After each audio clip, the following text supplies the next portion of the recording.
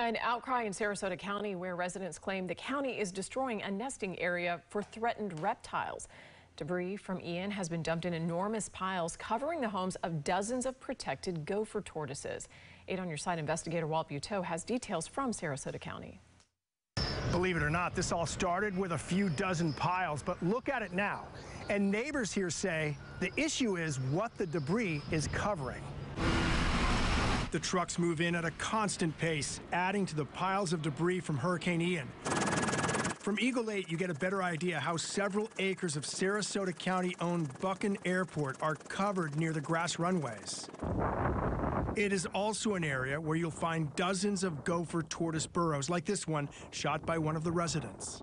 With trees and animals and wildlife, that was what drew us to living here, was the wildlife, and especially the tortoises. The gopher tortoise is a threatened species, according to the Florida Department of Fish and Wildlife. State law protects both the reptiles and their burrows, with permits required to relocate them before land is cleared or developed.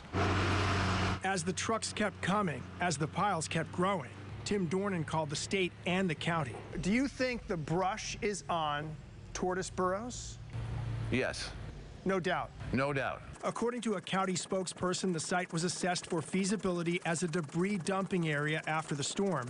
In a statement, we're told the area of gopher tortoises habitat was cordoned off and remains protected from debris management trucks. We did find this cordoned off area where the piles are a short distance from the tortoises' burrows. What's the answer, do you think, at this point? The answer at this point is to move this stuff over to where they got plenty of room. They don't want to drive the extra few miles to dump the stuff where it wouldn't affect the residential area. And no one right now is saying how long all of this will remain here. In Sarasota County, Walt Buteau, 8 on Your Side.